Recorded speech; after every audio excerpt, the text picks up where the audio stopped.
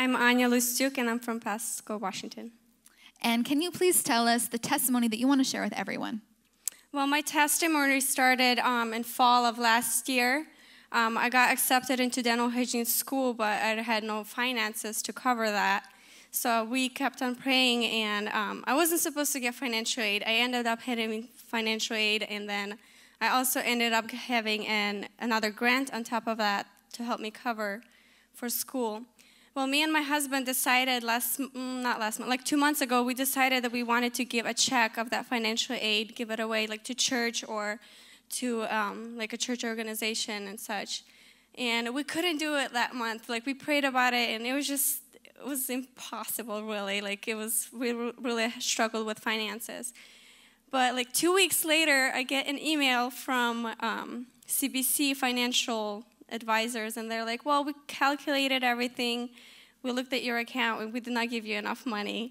So they sent me a check for the same amount that we wanted to give like the 2 weeks before. That's not the end.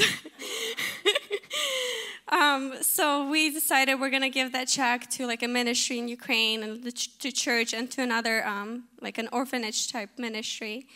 And then like couple weeks ago, 2 weeks ago, I get another check that's like almost 4 times the amount of what we gave away.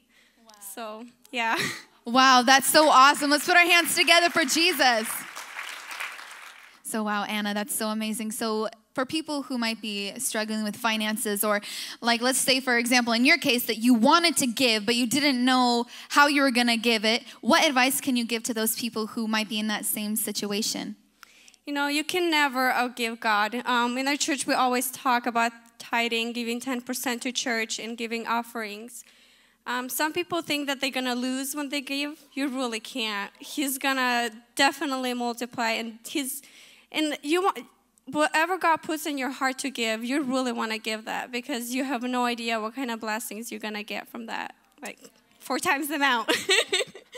Amen. That's so awesome. Let's put our hands together for Jesus.